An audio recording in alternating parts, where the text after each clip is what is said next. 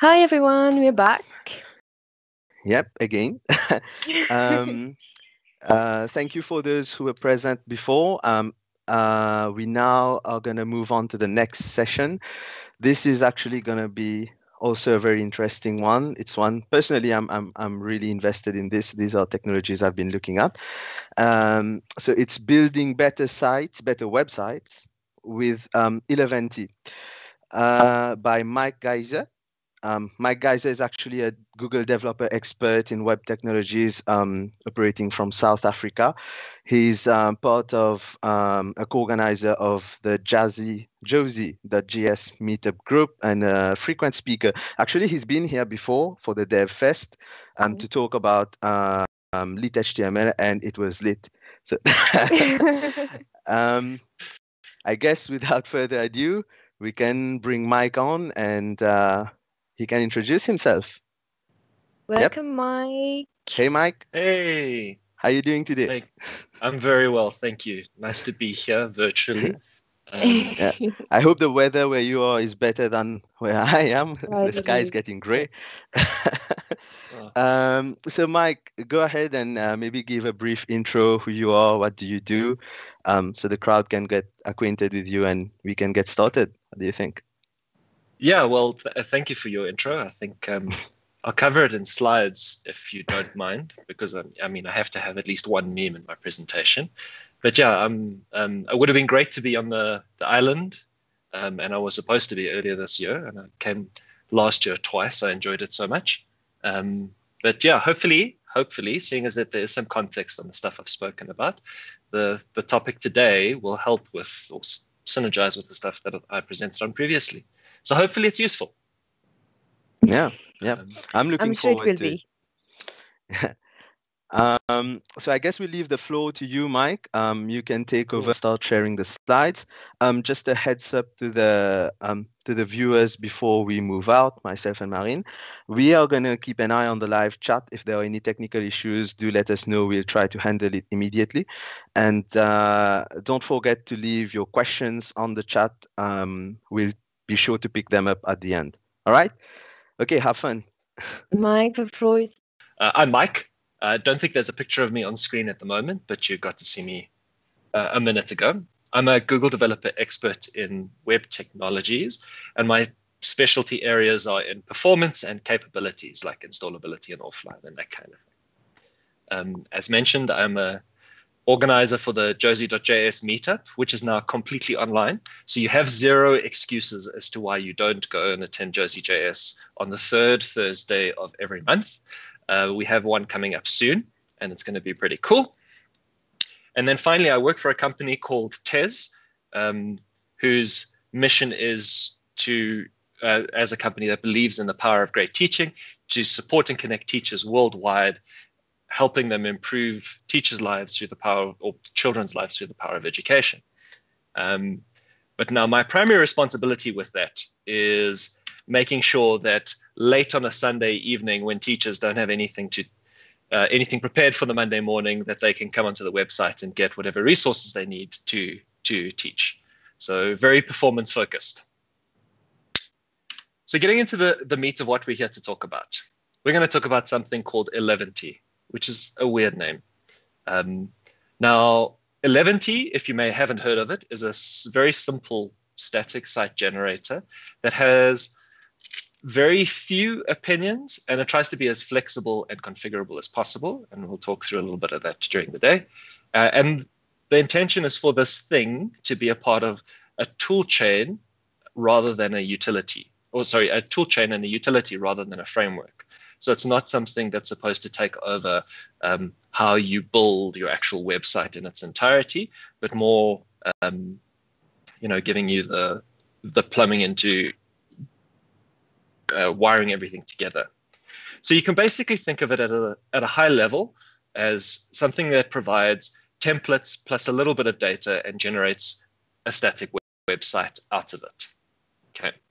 Now that's only part of my talk title. The bulk and the rest of the talk title talks about this being a better website. Now, obviously, the phrase better is completely subjective. So this is my view of what makes this make better websites. And there's a lot more to it, obviously, depending on what your personal perspective is. So I ask you to temper this with your own sense of judgment. But a better website is one that is simpler, so there are fewer moving parts, so it runs easier, maybe runs a little bit cheaper, easier to keep up and running, and easier to build. So build the different aspects of it and flexible to change. And then a really important part, as you may have imagined, because I am very focused on performance, is that it's faster. And possibly that means faster to build, so synergizing with the easier, but far more importantly, it gives you a faster experience for the people that are going to be consuming the website, so your users. And like the logo of Eleventy, the official logo is a possum being carried by a balloon. So if that doesn't make better websites, I don't know what possibly could. It's trusted by a whole bunch of people. So some of these are folks that have built their own websites and their own profile sites and their own blogs. And some of them are really famous. I think you might, if you pause this video and scroll in, you might see some faces that you recognize. But I think the organizations that trust Eleventy to build their content is really interesting. So like Google's got several properties built using Eleventy. CSS Tricks has properties built using Eleventy. CERN, Khan Academy, Netlify. So it's a very, very good, high-performant, high-quality tool that sort of gets out of the way. Now, before we go too much into depth, I want to talk a little bit about static rendering at a high level. Or like, let's talk about rendering at a high level. So when we talk about the options for rendering, there are actually really three that we care about. So the one being, and the one that most commonly gets spoken about in terms of JavaScript, is client-side rendering, right? Where all of the rendering logic sits inside the browser frame, and it uses the client CPU, and it sends all of the files and all of the logic and all of the data down to the client machine and makes their CPU do the work. So it gives you the ability to have the most dynamic possible experience, but at deferring the cost and the performance cost of the website onto the end user. So in contrast to this, an older school way of templating or rendering is server-side rendering, and there's been a massive swing back towards server-side rendering because it gives you a very balanced approach in terms of performance. You can get really good performance, you can get really poor performance depending on how you do it, but it's a little bit more predictable, and it gives you the most balanced approach in terms of a dynamic result. You can change, you can route dynamically to different pages and then decide what HTML needs to be shown based on like whether the user's logged in or logged out or whatever the case may be. But all of this work, all of this logic still sits largely server-side in CPU and memory. Now that might seem fine, but there's also a third option that a lot of people don't necessarily think of when it comes to more complex web applications, which is static, right? So static could be a whole bunch of HTML files that you wrote yourself and linked up and copy paste in between, or it could mean that you're pre-rendering content using the exact same logic as you would have server-side or even client-side, but you're storing the result on disk. So because the only thing that's really involved is disk and distribution, it's the fastest possible way to get content to your users, because by the time they download it, they've got amazing performance, and they can cache on their machine because the stuff is static. They can cache on the networking layer all the way to them, or the CDN, or whatever the case may be. But obviously, it's the least dynamic, because if you need a change, somebody's got to go and change those templates that sit on disk. So using the cost metaphor, and the reason why I spoke about CPU and disk specifically, is like the cheapest to run and operate is static. The most expensive is client-side CPU, because every single person that visits your website pays a big cost. So that's one angle to think about it, but it's a really, really complex argument, right? And that's visible when you look at the different aspect, which is architecturally.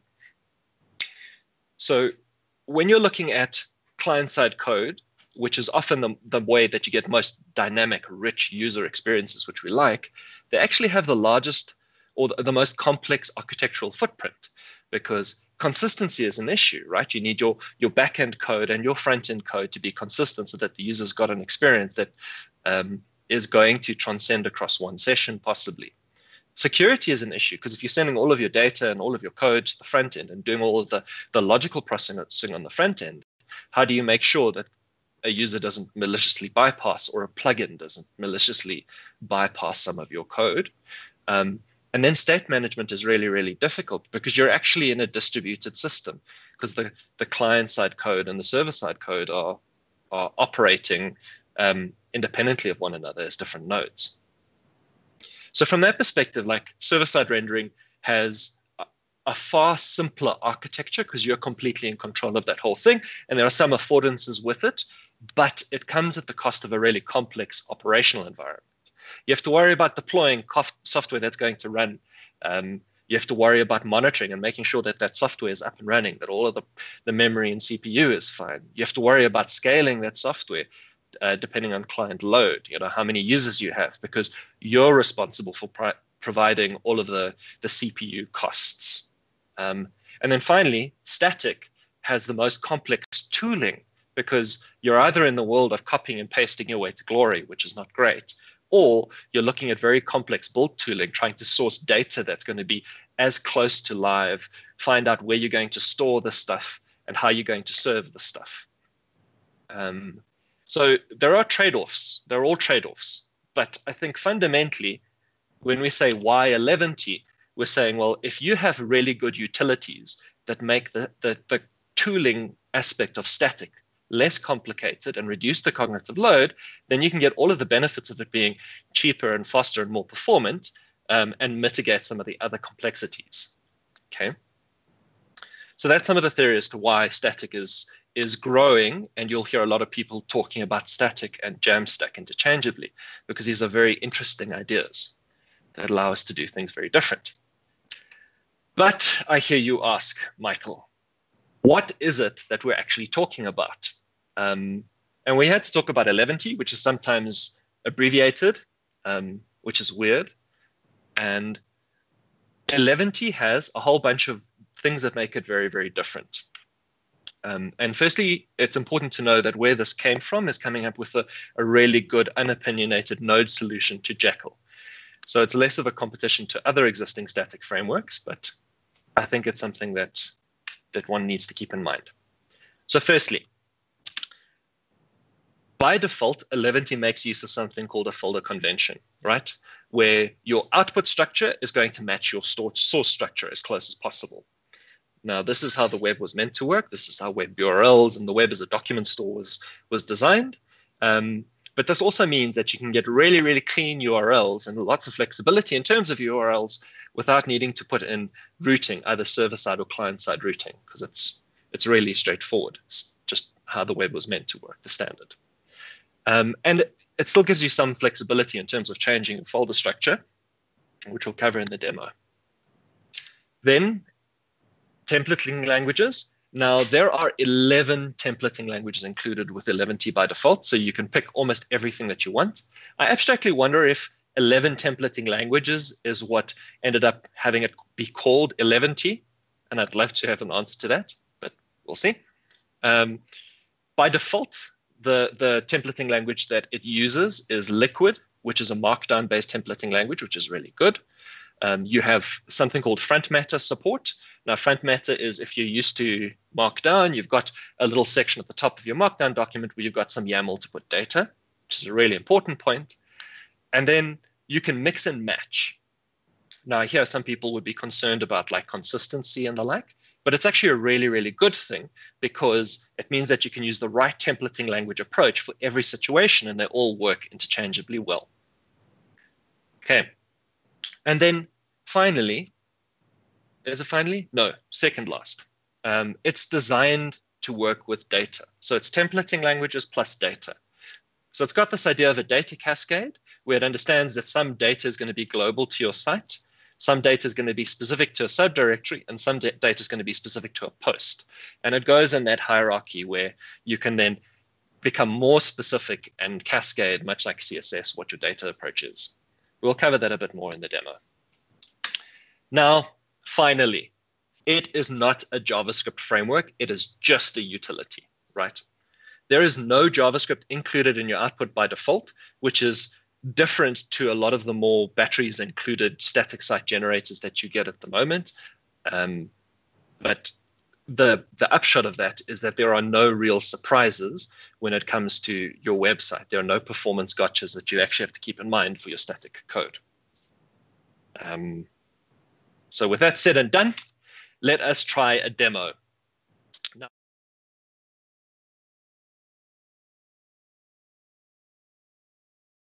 a virtual conference. So I can't ask you or I can't get your help really if something goes wrong, but you are sort of stuck in this room with me, I suppose, unless you close the browser tab. But anyway.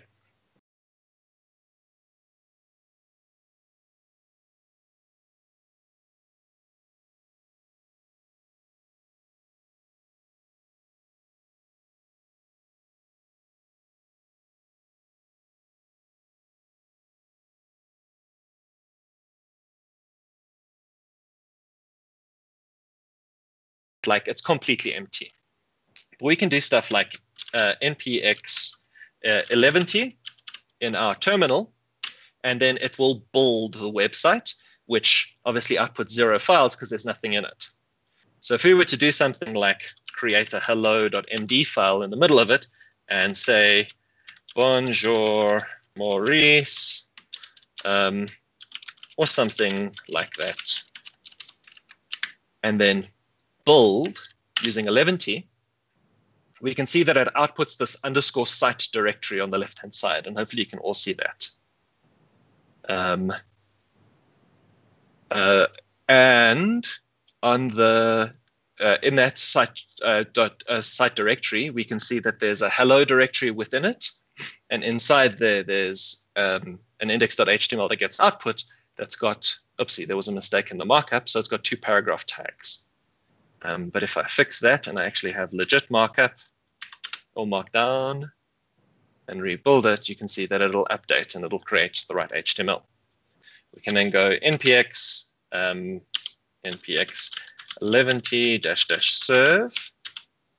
See, if I spell it correctly.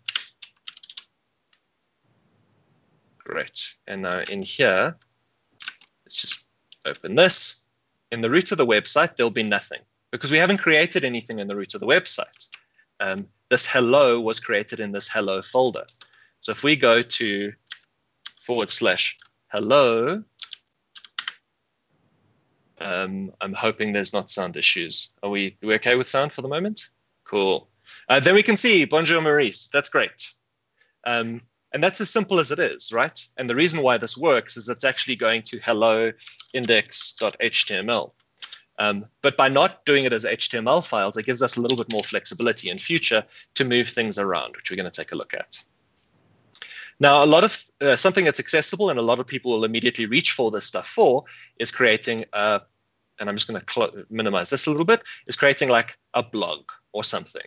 So let's create some posts for a blog, right? So we need a posts directory, and inside of our post directory, we're going to have a post-1.md, and that's going to be a first exclamation 1. And so that we can see something, I'm just going to post some lorem ipsum stuff onto the page. So we've got one post. Then we're going to create a post2.md, post-2, just to be a little bit consistent. And then we're going to go writing is hard, copying is easier. And I'm just going to copy some more data.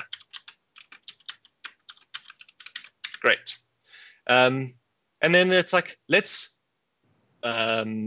provide, or let's show the stuff first before we add a little bit more data to this. So if we show this stuff, we can then see in our output folder here, you would have seen it at the bottom, reloading. We've got our site directory, which now has post1 index.html and then post2 index.html, okay, which is great.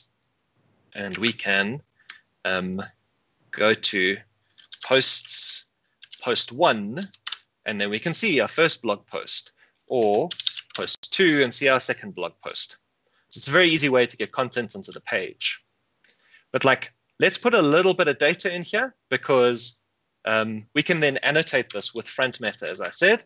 So we can, for example, say just at the beginning of our file, say, well, this is our title, and our title is going to be that. And our date is going to be 2020-01-01, because at the beginning of the year, I had such amazing intentions to write blog posts all of the time. And then our second post is going to be at like the same. Let's just set title. Oopsie. Title to writing is hard. And this is going to be like in July, right? So date is going to be 2020-07-01. And now this is important because like we've got some data that we've captured that we're going to use, but in terms of our output, it still doesn't output. Okay. Now, what we'd ideally like is we'd like to have a way of linking these things together. So what I'm going to do is I'm going to create a collection. Now, for a collection, I'm going to tag all of these posts to say, well, all of these are actually, this is going to be added to the posts collection using that tag. And this one is also going to be added to the posts collection using that tag. And if we had inside our root, we're just going to go posts.njk. Oopsie. Now, njk is nunchucks, which is one of the default included templating languages, which is similar to Liquid. And it's the thing that's used by Mozilla Developer Network web docs. So people are pretty used to it. So if in here we had like a posts page, we could have a UL that had an li and an anchor tag inside of it. And then for each of these, what we're going to do is the following. So we're going to go like for post in collections, which is a global thing, dot posts, and that posts matches our tag that we created. I'm going to post that in reverse order, and this is a built-in thing that's going to just sort by that date field that we actually provided. And then we're going to go N for, okay, and then we've got a post. And we're just going to, using double curly braces, write in post.url, which is something that Eleventy provides. And then inside the text of the anchor tag, we're going to say, well, post.data.title. Now, the post.data is basically the stuff that ends up in this front matter. And the title is one of the things that we've provided. So we get access to that there. And we can also say, well, we care about post.date. See, one dot. Okay. And now that is still that date field, but it gets put a level higher because Eleventy uses it. Now we'll see immediately here on the left-hand side that it's already created this index.html, which has the hyperlinks in it. It's only got a single one. What have I done wrong?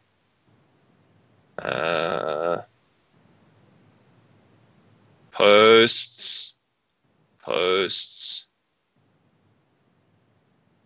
Is there an extra space there? No. This is right. This is right. This, I think, is right. And 4. It's just collections.post for post in collections.post. Oh dear. Oh dear. Don't think tag posts. Tags. Yo. Whew. Okay. Relax. Everything's fine. I was talking and typing is just hard, even on my keyboard and remotely. So now what should happen is in our index.html, we've got each one of those. And if we were to go to our page here, our posts page, we'd be able to see those items, which is pretty cool. Now, this stuff is just JavaScript. So inside of our post, we could, for example, say, well, we don't like that date, the date, which is this one. So what we're going to do is we're just going to say, well, .to locale date string over here. And then when we refresh, it'll be a abbreviated date, and it is in reverse order. Okay. So that's pretty cool. But this is still not actually valid HTML. If we take a look at the output, it's just fragments of HTML. So we need like the head and the body and all of those bits and pieces. So we're going to start working on like layouty stuff. Now there is this by default, something called an _includes directory, which is where Eleventy recommends that you by default put all of your templates. And we can inside there go layout.njk. And in here, we're just going to go scaffold some HTML5 code, which is great. And all we care about is that in the body section, we're going to put our content. And we need to make sure that it doesn't HTML escape that content, because this is safe content because it's all stuff that we're creating. And then finally, we can do stuff like use the title, which is going to come from our front meta. But this is not going to do anything by default because we now need to tell our posts to use that layout. So one of the ways that we can do it is we can say, well, here we're going to go layout is going to be layout.njk. Oopsie. And then I'm just going to copy the layout. Let me spell it correctly to save myself some debugging issue in a moment. Copy that. And then when we reload the page, this page, it looks exactly the same, but under the hood, it's got all of the right HTML doc and hit elements and stuff. And we'll see that the title was created inside the tab there. And we can then scale these layouts as we need. So let's hypothetically say we wanted some header information here. So we could create a new layout that was going to be our header.njk. Okay. And in our header.njk, we can do stuff like we want a header that's got an h1 in it, and then it's also got a nav that's going to have anchor tags. Okay, so the header is going to be virtual devcon demo or something. Okay. And in our nav, we're going to say, well, that's going to go home. Oopsie, sorry, wrong place. Oopsie. That place. And then we're going to have another anchor tag that's going to go to posts. Cool. And then we'll have another anchor tag that's going to go to ships, mystically. Don't misspell ships. That could end badly. Cool. And in terms of our layout, we can now just here go and include header.njk. Hopefully I spelled that right. And now if everything's okay, we can check our site output. The post should, it doesn't have the header information. Why does it not have the header information? I broke something. No, I didn't break anything. Header.njk, include header.njk. Something wrong with this. Header NJK, layout header NJK.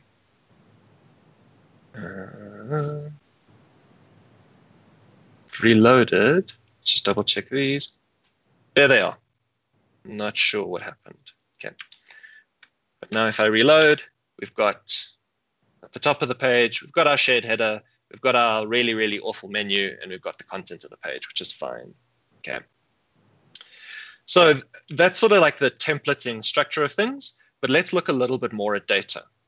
So we've played around with some data in terms of like front meta bits and pieces, but we don't want to copy and paste stuff everywhere. So the first thing that you can reach for is this idea of directory data. So we can create a posts.json file. And inside here, we can do things like saying everything that's inside this directory is going to use tags posts, right? Which is fine. And then we can take out tags posts from here and just have the front meta have site-specific stuff. And then similarly to that, we can say, well, let's get rid of the layout and put that in here. So layout is going to be layout.njk. Okay. And then everything will work. And we can just take a look at the output. Still does exactly the same thing. All right. With a lot less data.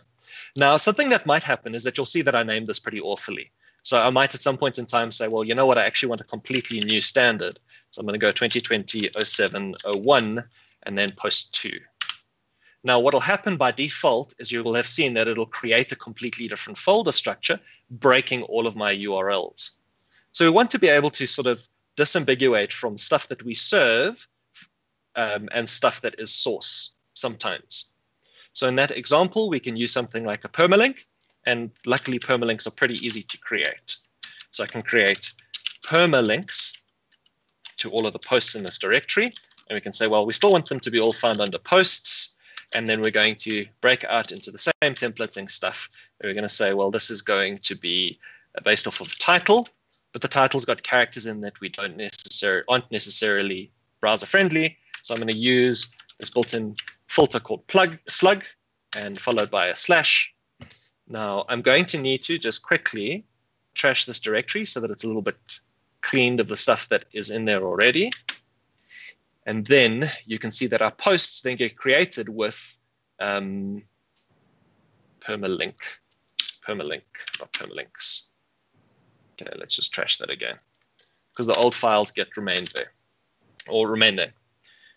So in our posts directory, we can see that there's first one and then writing is hard. And if we look at what that means, so our posts will then use that slug to generate the URL from. And some punctuation is fine in there. Now that's pretty cool. And that gives us the ability to control stuff from a directory perspective. But we still don't really want to have this layout be in every single directory that we care about. We want it to apply globally. Now I'm going to show you the simplest possible use case for that, which is using this as a global variable.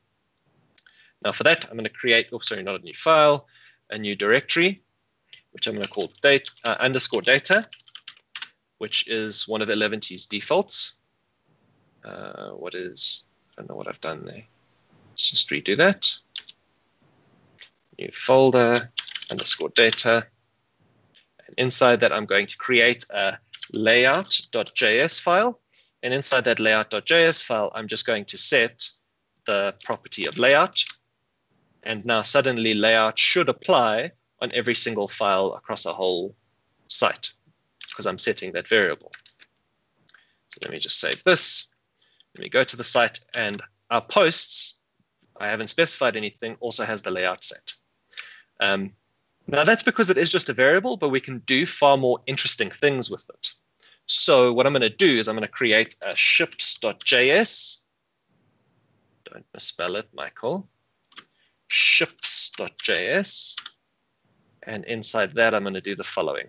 I am going to call out to the Star Wars API and provide a list of starships to Eleventy. Okay. And then I'm going to make use of a feature called pagination, which is often used for like blog posts and stuff. But I'm going to create a folder called ships. And inside my ships folder, I'm going to create a new file called ships.njk. And inside here, I'm going to go straight into the front meta. And I'm going to specify a whole bunch of pagination-specific extension stuff. So firstly, the data that this is going to be based off, which could be anything, is going to be ships, which matches the stuff in our data folder.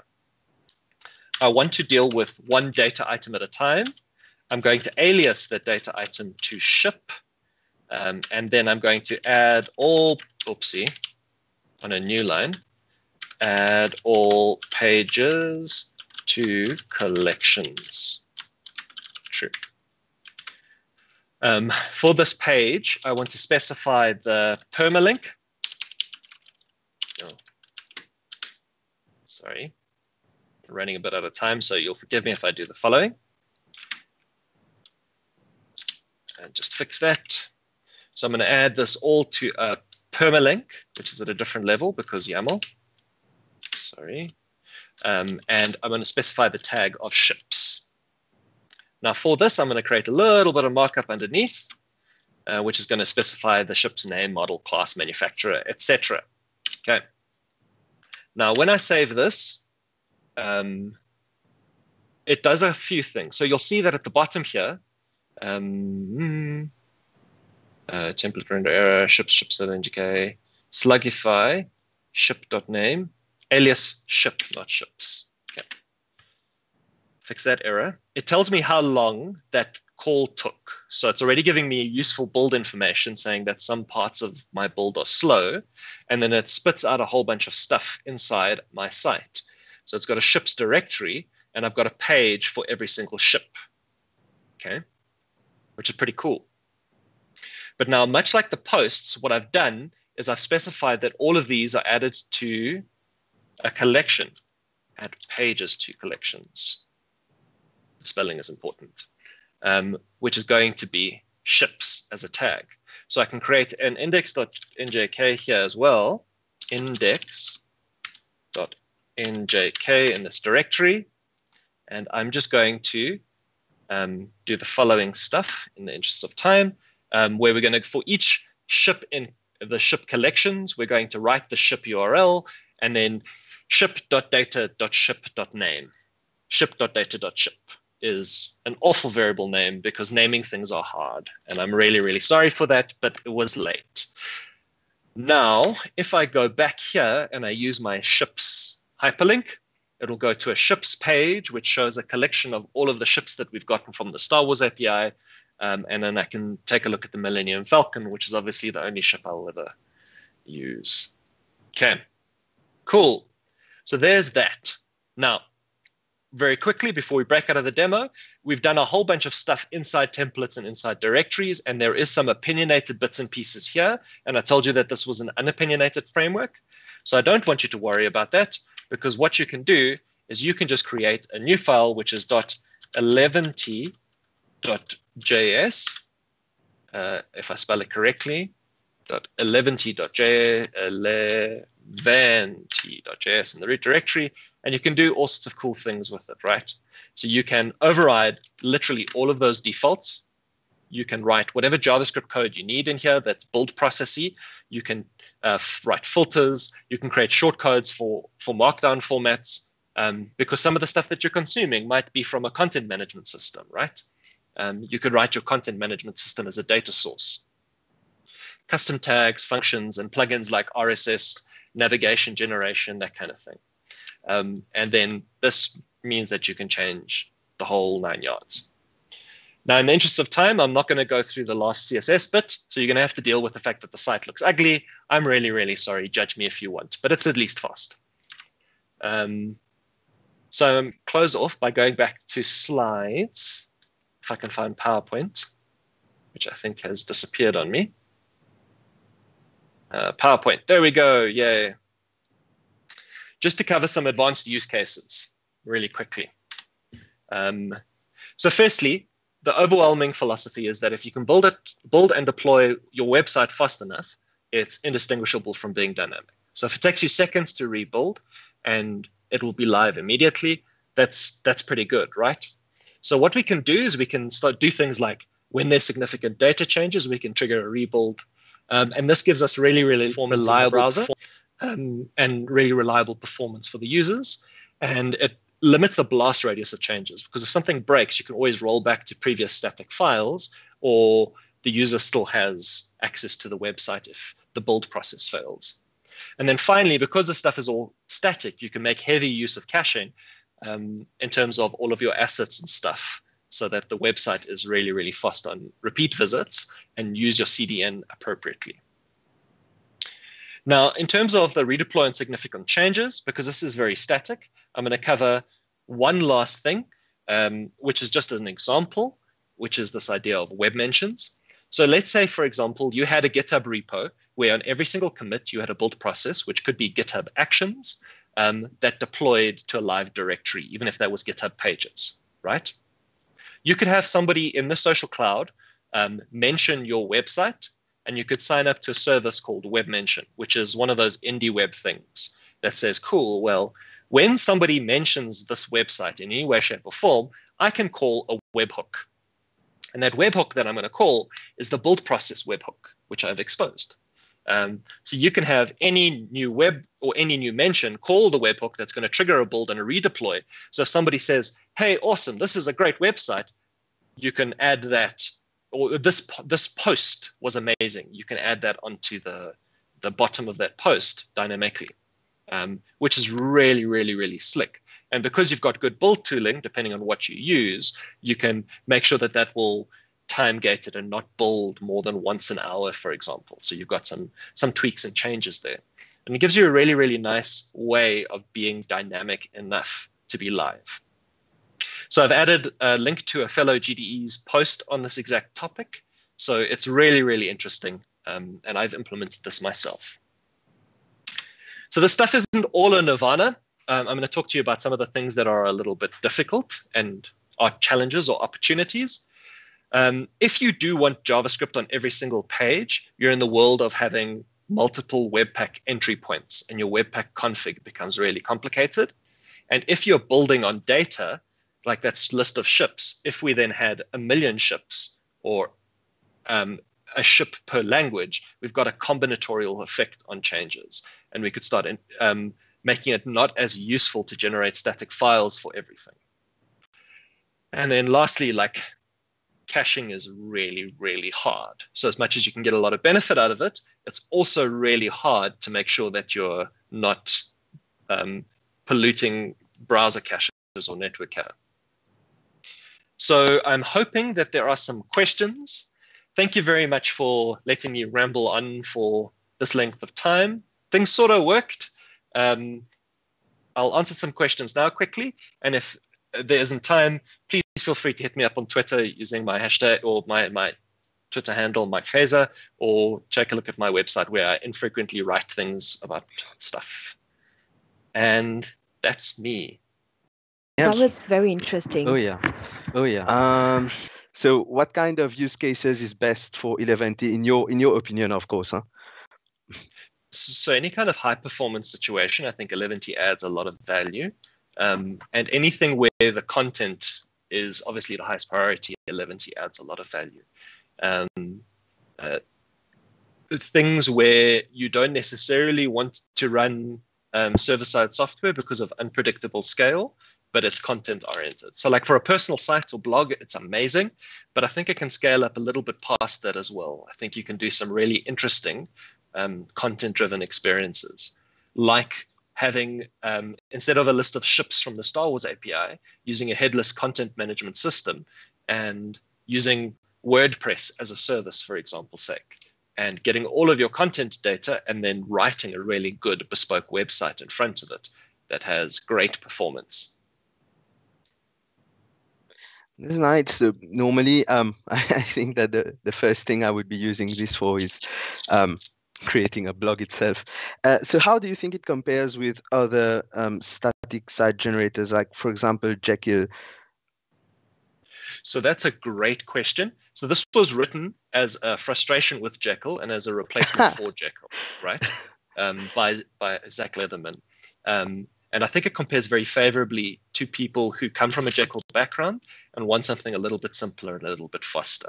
So that's a great comparison, but it doesn't really compare as well to the other big name JavaScript static generators like Gatsby, Next.js, Nuxt, which Debbie O'Brien is speaking about tomorrow, and I'm very interested in hearing, and the like.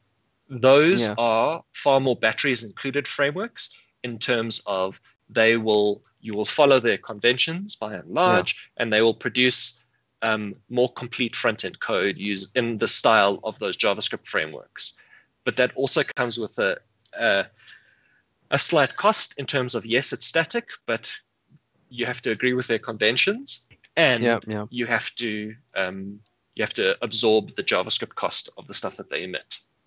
Yeah, true. There's always that trade-off. If you're trying to do something lightweight, you have to put more effort, you get more control, but you have to work a bit harder on the code. But then if you use something like Next or Next, which I have for both, it's you get going fast with it, but you have to play on their playground then. Okay, so I've also seen like for Eleventy there were starter packs, yes, starter themes, I think. I'm sorry, I forgot. Yes, there are. You don't have to do everything like I've done right here. In fact, there are really, really amazing starters that you can just say, well, this is the kind of things that I care about. I'm going to pick one of those starters and run with it, depending on what my domain is. Actually, while I was asking the question, I was checking it out as well. I'll send the link for the starter projects in the live chat, guys, if you guys are interested. Oh, yeah, I can't send web addresses in the live chat. I forgot about that. Fortunately not. No, but we are going to do like the workaround things. Try to send it. All right. So if you guys don't have any questions, viewers, I guess, Mike, you can leave a few closing notes if you have anything to add. Okay. So I suppose I don't really have anything to add, unless I suppose the one last thing is a punt that if you are interested in the performance angle of this stuff, but are stuck writing React applications, you should come attend my talk on Friday, where I'm going to be talking about diagnosing performance issues with Lighthouse and particularly focusing on React. Ooh, Mike, it just came in. There's Rishi saying that you're awesome. And she was like, very much. You're too kind. She was like, she's on the news. Yeah, this just in, Mike, you're awesome. Well, it kind of was that. All right. Well, thank you. Well, Mike, thank you very much for this session. Your sessions are always so very interesting. You have like a different take on how to approach web development. I love it. It's always unconventional, going back to the basics and yet building amazing things. So thanks for being here and for your session. We look forward to the next one. So using Lighthouse for React, yes? Diagnosing, all right. Yeah. Diagnosing React, yeah. And see you in the next one. Yep. Yeah. All right. Bye, Bye, everybody. Thanks a lot. All right. So this was Mike. It's a shame that we don't have the physical conference. He's always so much fun when he does like live conferences. Yes. Yeah. The last time it was like, hey guys, I know I'm gonna make like a few typos here and there. If you catch one, you get a gift. I got one, by the way. Yeah, yeah. So it's fun.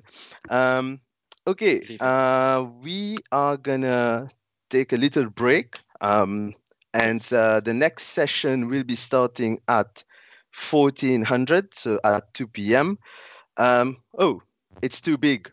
That's the session. It's too big. Looking forward to that. I don't even know what it's about. Let's see it together later on then. See you guys back at 2 p.m.